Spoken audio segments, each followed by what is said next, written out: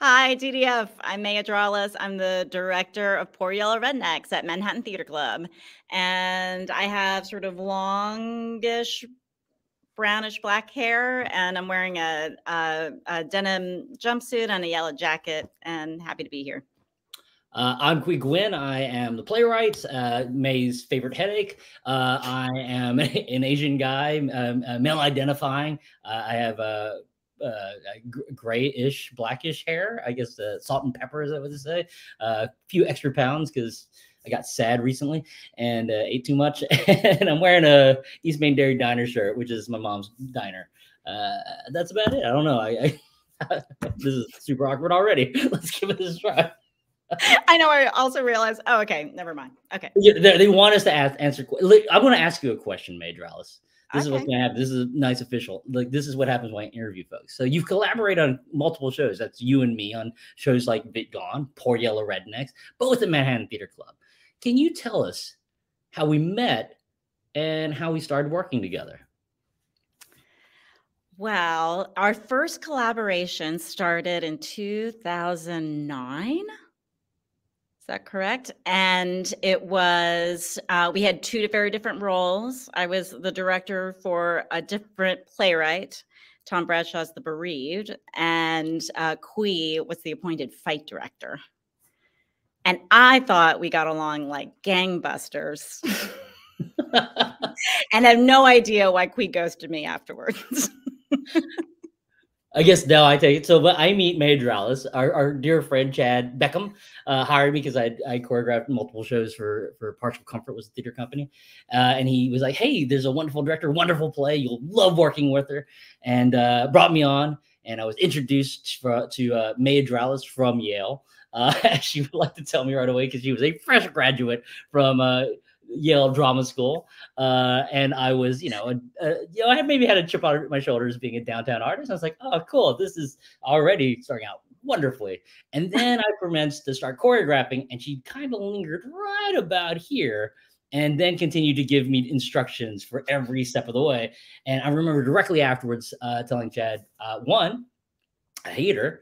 Two, I'm never going to work with her ever again. And three, if you ever call me to work with her, I will defriend you too. And I think And that. then just to okay, Oh, yes. no, okay. I What, owned it. I owned it. May? I was over controlling. I had a lot to prove myself. I had if I had known that I had consciously introduced myself as May from Yale, I would have hated me too. And so we disliked each other or I disliked her, I guess, to be all fairness. She was not aware that I had made a bold proclamation that I would never work with May Adrales ever again. But yeah, I think it was another, 7 years before we ended up together on a project. But that would be my child off screen, completely ignoring instruction I gave him earlier because I have a lot of authority in my house. I forgot where I was at. What happened? Okay, so fast forward to NYU 2014. Mm-hmm. Yes. And I get a call from NYU saying, hey, we're really excited that, we have this opportunity to work with Qui Nguyen on a devised theater piece with NYU. And I was like, yes, but I didn't realize that the weeks preceding it, this other thing happened that Qui will tell Mark you. Wing Davey, the prequel to that moment, Mark Wing Davey, who was running the program at the time, invited me to create a devised piece with the director, and they were very keen on this up-and-coming director that everybody loved named May Adrales. And remember, 7 years prior, I was like, never again. And I wanted to stick to that decree and said, can it not be May Adrales? I can suggest many other directors. And so I did. I made a list, and weirdly, not a single one. And here's the thing, I never know for sure if they actually called any of these directors to see if they were available. But all they said to me after a week was like, we called them on, they were not available. Only May is available. At the time, I was like, well, I need the dime. So yeah, I guess we'll work together. And turns out we had both grown up a little bit. The stuff that the chips on our shoulders had already fallen off. And I think we just kind of became best friends after that. Yeah. Not to take away from your actual best friend, Chad, but but yes, we became very close. And then I think somewhere in the process of making that devised piece, I invited you. I was like, hey, I got this commission at South Coast Rep for a play. Would you like to come and direct it? What May did not know at the time was that play was not written at all. But then I told her who to cast. I was like, oh, we'll need a person playing my dad and my mom, my grandma, someone to play a boyfriend, and then a multiplayer person. And she casted it all, not knowing that there was actually no script whatsoever. I do remember that we had a coffee because I, of course, had sent our actors on this wild scavenger hunt as part of my theater game extravaganza, as part of this workshop. And then we talked about your family. And you told me about this play. So. Yeah. Again, there was no play. I just knew the story of my family in there. But I can't believe that you didn't find me out before the script showed up. Well, I found out pretty quick when I was in rehearsal. We were waiting for you to land because you'd taken a red eye. Yeah. Or something out to California, or an early flight out. And I looked at my email, and just before you got to rehearsal, I got an email with the second act. Right, because I'd written the second act on the plane. Between, this is in case TDF audience doesn't know. We're talking about Vit Gone, this play that's gone on to be produced everywhere and done very, very well for both of us. Yeah, this is the how it started. It was just utter chaos, mainly because of me, but because I'm hugely irresponsible, and so I think that's how we balance each other out. No, I think that's actually, I wrote this, I don't know. I think everything that you bring to a rehearsal process, which is like mischief and just curiosity and impulse, brings out a better side of me as a director. It allows me to be really free. So I feel like we make a really good team, Yeah. Well, I think my favorite thing about a process with you, and now I'm just skipping on to like our process. So we made this play in whenever it was and did really well. But I think my favorite thing about working with you is literally the fact that I never actually have to deal with the psychology of the characters. Like, I write the characters. You're really good at talking to actors and digging all the emotional truths, making sure that feels real, how to balance all that. Which leads me to just, make jokes. I just sit around and just like, oh, what about this joke? Oh, what about this? This will be fun. What if we put a fight here? I get to just be able to, you just allow me to be as mischievous as possible because you take on, a very maternal role to these actors. And I think that they care about you greatly. And I don't know, we make a little family every time we make shows. And that's the thing that I adore working with you, why I work with you. Poor Yella Rednecks premiered in California in 2019 and was originally scheduled to run in Manhattan Theater Club in spring 2020. How did the show evolve during that pandemic-induced delay? The show really did change, and I think everyone's relationship and where they were in their life oh my gosh, really changed. When we did Poor Yella Rednecks in California, I was 7 months pregnant. And I had not had a child yet. So now for me personally, coming back to Poor Yella Rednecks when my daughter is really the same age as Little Man has been so eye-opening because I feel like I understand and can bring life to those scenes in a way that I didn't before I became a mom. And I just understand the psychology and the needs of Tong and Quang in a much deeper way than I think I knew the first time around. And, it's a huge play. There's so much that, it's like, it's Qui on steroids. It's like all the best hits into 2 acts. And I think that I was able to wrestle with those challenges. I needed the time in the pandemic to really figure out how we wanted to keep the play spontaneous and surprising and impulsive and vibrant. Even though it's discussed, it deals with really, really heavy themes. And I think that in conversations that we had over the pandemic were really enlightening. I think every time we talked about the play, we just had more discoveries about how it should be structured, what it was missing, what are some of the things we learned from the prior production, and how we were going to correct those, not mistakes, but how we're going to learn from them and make it better. Yeah, for me, we're buoyant and joyous. Yeah, I Now, was gonna say, I think the biggest thing that we did differently was, you know, when the play was written back in 2018, produced in 2019, like, unlike, I always go like VidCon is like 85% my parents and 15% my imagination, right? Like I just kind of throw it in there. All the facts are there. It's very, very close to who they are. Poor Yella is kind of 50% them and 50% me. And it kind of deals with, when you see the show, it deals with a marriage on the brinks. And I've gone through some stuff, and I didn't have the guts to ask my parents what were the details of that. And so I kind of emotionally put the things that were happening with me into it. Because of that, I think the 2019 production was a lot heavier, because it was still very close to those days in my life. It's been a decade since those days.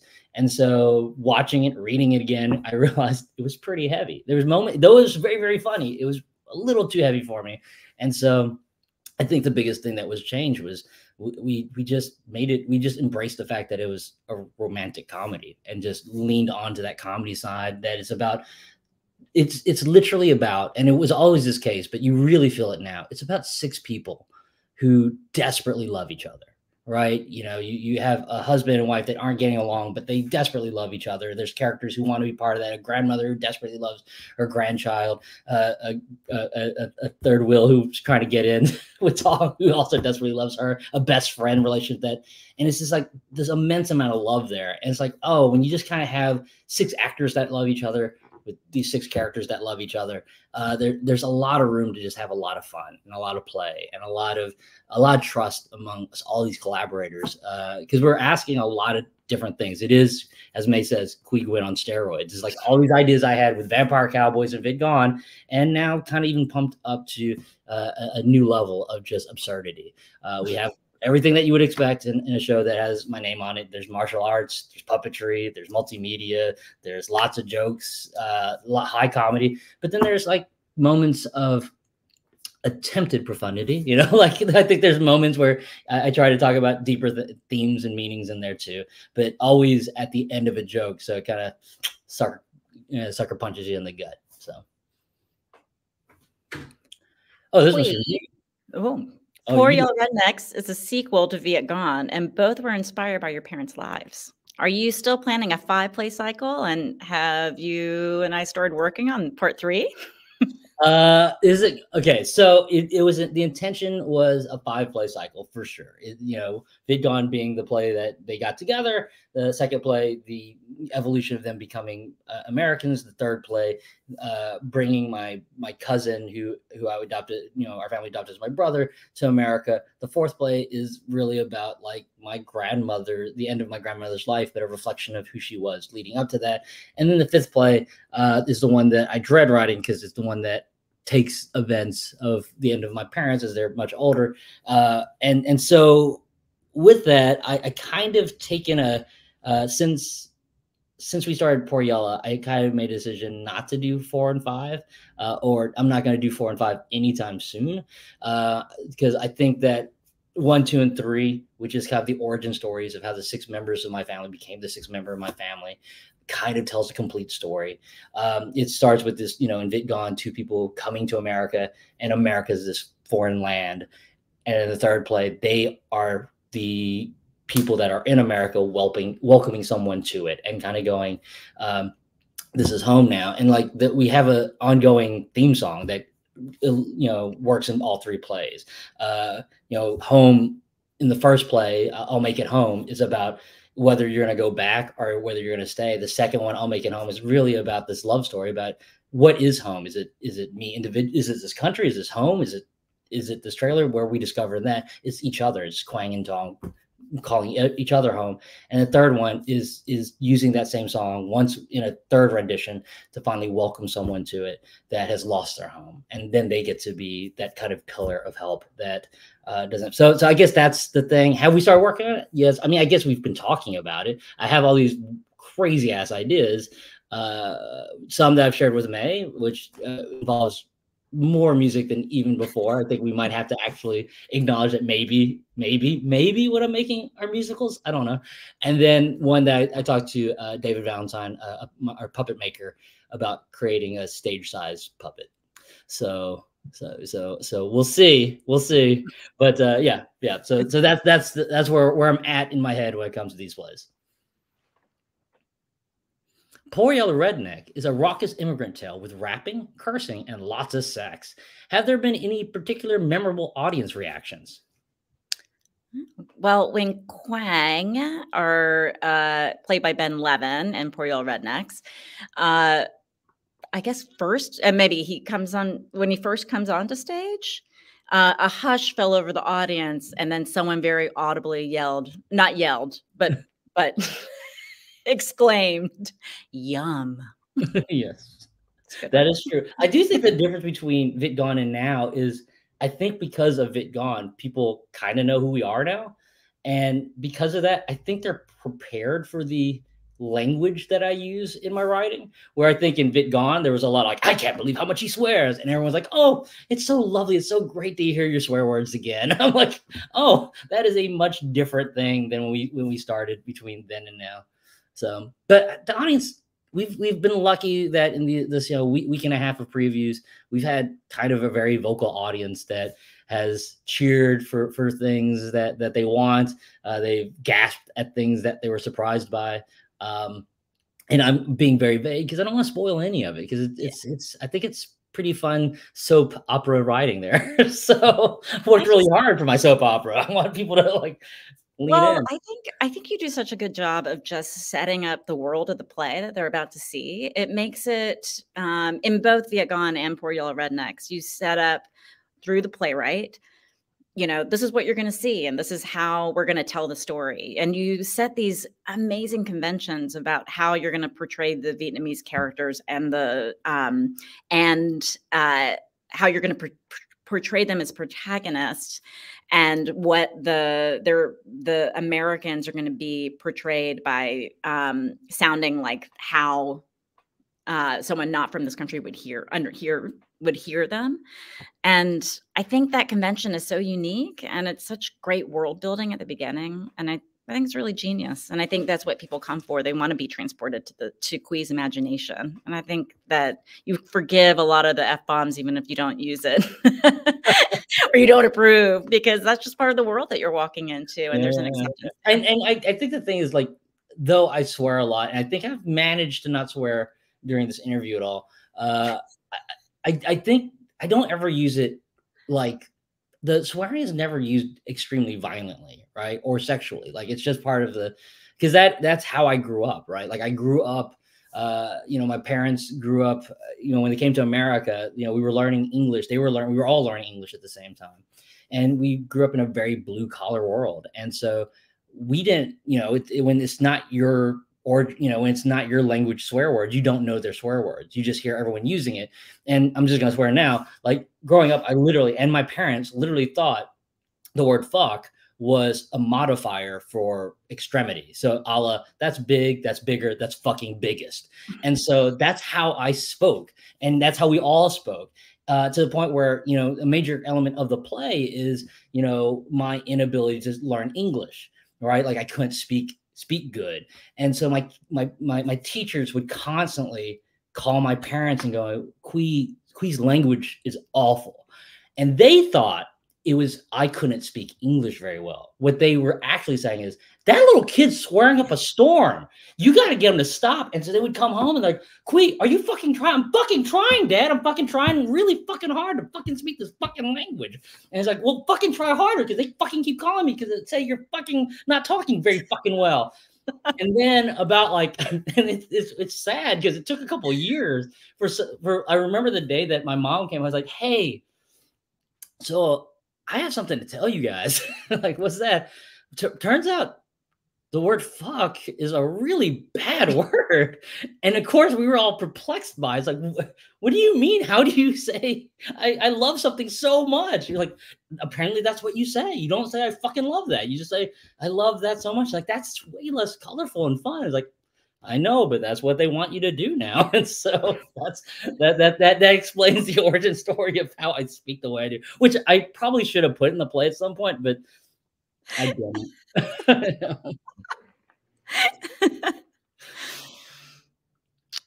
In the past, you've both spoken about the power of representation on stage. Why is telling your own cultural stories so important? May. Or this way. I don't know which direction you are.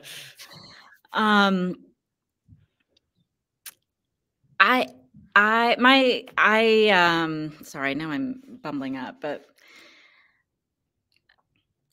I just remember when I was coming of age, and if I had seen this story when I was younger, I think I would have had a very different road to where I am today. I think I would have started out with so much more confidence and belonging and attitude about like, hey, I belong here. But I think because I never really saw myself represented in any story that I was seeing ever, even in the books that I was reading, and certainly not the plays. I grew up feeling that I was always outside of something. So the fact that we could give a gift to my kid, to the kids, that I teach now, because I teach at Fordham University now, something that they can look to say, yes, that with recognition that, yes, that can be me. I can own this. I can be proud of who I am. I can really take up more space. I think will be transformative. And I want others to have that experience, because I remember how I broke down in tears the first time I ever saw. I was in my 20s, like almost mid 20s, before I saw a show where it represented my family. And I just remember breaking down and also thinking, gosh, everybody else around me has had this experience with theater this entire time. And this is my first time really having it. So we're giving it a gift early to folks. That's why it's important to me. Qui.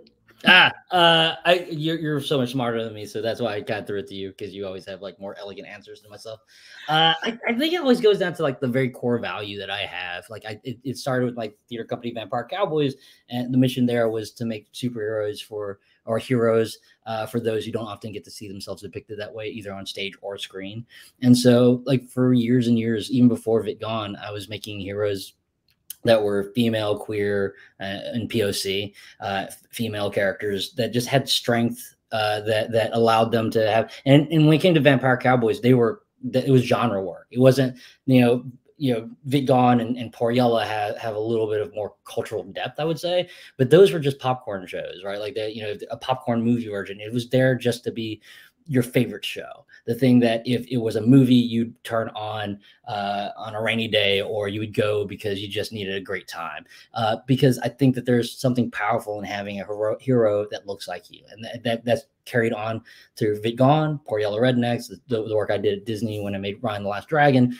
It was a chance to go, hey, I think that there's something powerful when it's not just going, for me, hearing that, wow, that character on that stage looks like me.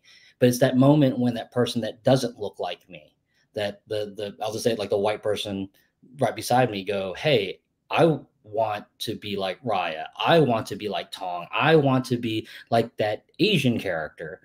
That suddenly it means an extra level of importance to me, right? Because it's not just saying, hey, it's saying that there's something that looks like you, there's someone that looks like you, that has an ideal, that is an ideal that I want to be, like, and growing up, that was for me like Spider-Man, right? Like, and which is an element in the show as well. That thing where I was saying, like, the reason why I love Spider-Man so much was the fact that like I could put on the mask. It was the only character where I got to be Spider-Man. Where I was like, when I was Superman, I was like Asian Superman. When I was Batman, I was Asian Batman. I was Captain America, Asian Captain America. But when I put on that mask, I got for a second to be just Spider-Man. But here's the thing. I was always aware that Spider-Man was Peter Parker, and Peter Parker's a white kid. And so for us, when characters like Raya or Black Panther or Kong and Quang in this instance are able to live in front of an audience that gets to cheer for them. There's something very powerful to be just in the room to see that, when there's people that it's not just, to me, it's not just for the folks that look like me and May, it's for everyone, because I think it's a fun show, it's a great show, but when you're kind of giving back with your laughs, your cheers, your standing ovations, is something, a secondary gift that you're not aware of. It's not just for the actors, it's not for us as the artists, it's for the person sitting beside you that desperately need that validation to go, hey, you are part of this, you are part of the American fabric, you are a hero too. Well, you both got your start off Broadway. Qui, you had your own company, Vampire Cowboys. What do you miss about those early days, and what don't you miss? For me, I think that Vampire Cowboys, I think no matter where I go, I think New York will always be home. I think that Vampire Cowboys specifically is my house, right? Like that is where I learned to be the artist that I am. I cut my teeth doing it. I think that because I've always had a bit of a DIY-ness to who I am. Like I like having my hands on everything. I don't, when folks are like, oh, that's marketing. She's like, oh no, let me help with marketing. No, that's set. It's like, oh, let me help with that. Like I need to have my hands in the nitty gritty. And when you have a partner as fucking smart as May Adrales, who has everything fucking covered, you find other things to do. And so I made a documentary this time because she was so busy, making the show fucking awesome. But what do I love about it? I love it because it's the one place where no one can give me notes. I can just be truly me. And in a lot of ways, working with May, I feel like the same comes here too. I think that there's a lot of confidence going in. So whether you like it or not, this is me. It's like I always say that, like, if I feel like when I look on that stage and it's something I love and it feels like a true representation of myself, I don't care if I get good reviews or bad reviews. What I do know is I'm telling a story, I'm expressing myself artistically to an audience and sharing something of my soul with them. And that means the world to me. And so that is definitely poor Yella Rednecks. I could not be more proud of a show, and a show that could not be more me. And I will say May too, on any stage I've ever been on. The thing that I don't like about my downtownness was the fact that I couldn't get paid. The reason why I ran to LA was I needed to take care of my kids and my wife, and mostly my kids. My wife can take care of herself; she's very capable. but that's what brought me there. But yeah, I'm always, no matter where I go, no matter how big I get, I'm always a downtown artist. May. Oh. Did you ever feel like a downtown artist, or coming from you became just like, you immediately was beloved, the beloved May Adrales? I still consider myself a downtown artist. I still feel like I just kind of go where the work is, no matter the scale. I mean, I still have done like tiny self DIY theater, like just before the pandemic even. So I still feel like I go there. For me, it's more important, just whatever story that I want to get behind and tell and throw my heart and soul in, I'll just do that no matter the scale. So it does get easier when you don't have to do everything, because I don't like to do the marketing and all of that. So I like it when the doors sort of open up uptown, but really it's just, I want to go where the I don't know, where my heart leads me in terms of what story I want to tell. So if you could magically make one change in the nonprofit theater world, what would it be? I know not much about it, so I'm going to just throw this to you, May. You're way more educated in this world than I am. One change. I guess the big fundamental thing is that I really feel that even despite all the problems that we're facing in the world right now, that if the U.S. government, federal government, actually gave just one, like 0.001% of their military budget to the arts and invested in arts and communities, it's still like $1 billion they could give to the arts. And I just feel like there has to be an investment on the United States of America, they have to invest in the creative expression of its people and that outlet. So yeah, make that change, make it supported by the government. That's my pitch. With that, I just feel then you're giving access to audiences that maybe can't afford the ticket price. You're giving platforms for artists that, that their stories need to be told, and a platform for them. Yeah, I think the thing that I don't know if this is a nonprofit thing. Like, I'm just gonna answer the question I wanted to answer, which is like, I think that what makes theater so important still, even the, like, because people are always like, why do you keep doing theater? Why theater? Why, I think that the thing about theater is its immediacy, right? The access to be able to talk to your community directly, like, because often, like, to make a big film, it's the thing that's required is this gigantic budget, and that budget kind of means you're getting a lot of corporate notes because they have to create a profit, and that kind of waters down maybe the message that you're trying to get to the folks. When you're doing theater, ideally, I think in nonprofit theater, you're kind of investing in the artists to kind of express themselves as authentically as possible for their audience and hopefully to their communities. And it should be in a most ideal sense, one that has immense amount of diversity, immense amount of accessibility, because that's what makes it special, right? And so I don't, again, I have no answer to nonprofitness, but I'll say that the thing that I love about doing nonprofit theater, or doing theater, I won't even put nonprofit in front of it, is the fact that, like, May and I get to do this and celebrate it with the people in a room together. It's not something that we cut and then everyone goes away and then May and I work in a dark editing room and then we show it to a mass amount of people that we'll never share, be in the same space with. This is special because we get to be a community together. Yeah. It reminded me when you were talking about home as the theme for each. I should tell you, you made that home. I feel like coming to these plays is like a home for me and so many actors. Yeah. Well, May, I love you. You know that, like, as we started this interview process and I kind of was making fun of you, I will say that the journey from there to here, I think that you've made me a better artist, but I think you've also made me a better person. I think that you showed me how to be brave in a room and to be vulnerable about real shit, because obviously I am very comfortable making lots and lots and lots of jokes and poking fun at everything. But the thing that I love about working with you is you laugh with me just as much as any of our actors. You play as much as I do. But ultimately, you're good at asking me those hard questions to get me to, get to the bottom of a truth. And I think that I don't know if I would have been able to make VidGone or Poor Yella Rednecks and eventually VidGone 3 without you. Oh.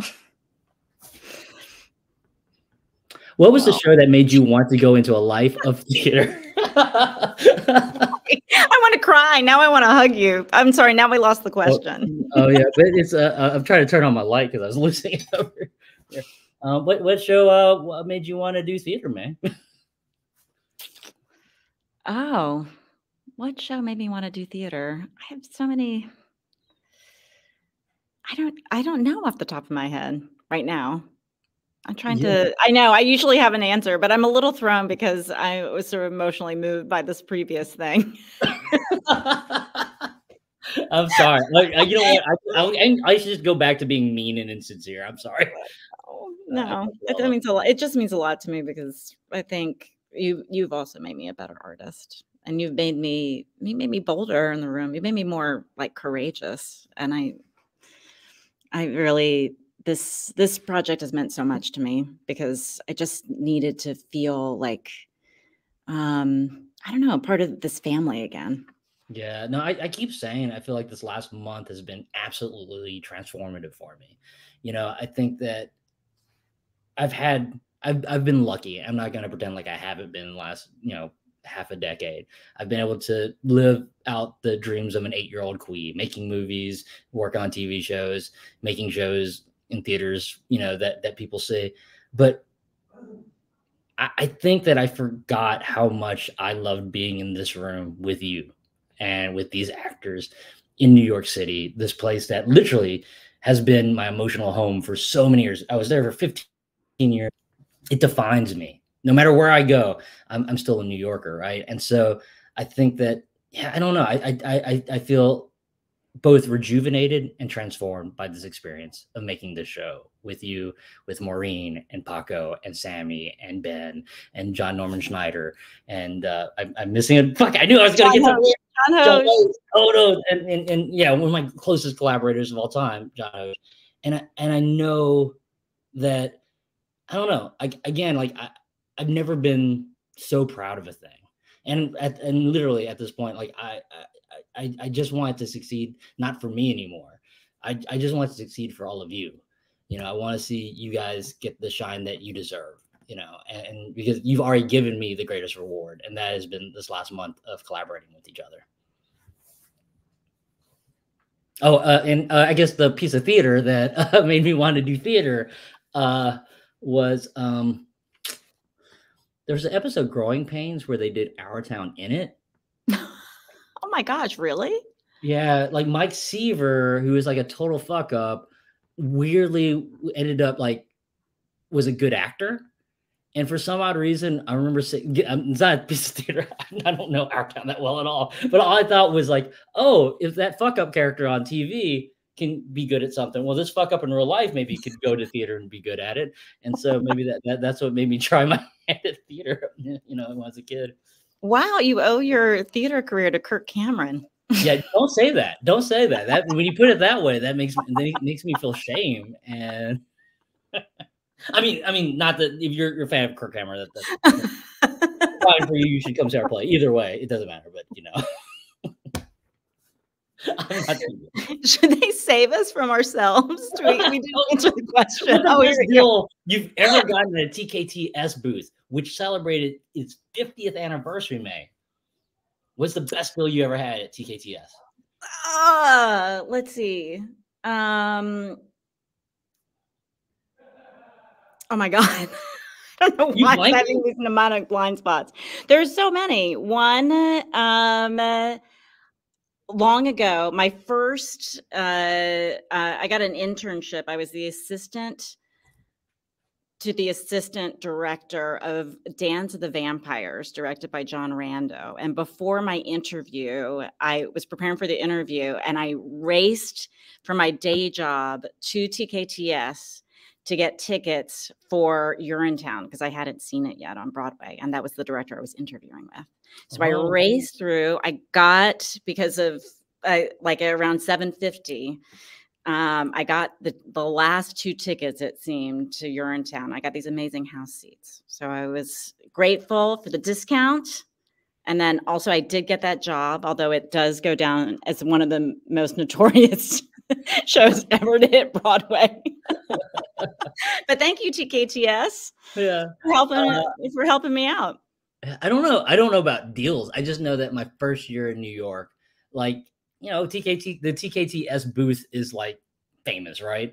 And I remember like my friend Megan Ketch and I, it was our first summer in New York, and so we spent all summer going to TKTS and going to multitude of shows, including David Alburn's Proof at Manhattan Theater Club, and I saw Top Dog Underdog, which is one that has changed my absolute life, right? Like Susan Laurie Parks, Top Dog Underdog.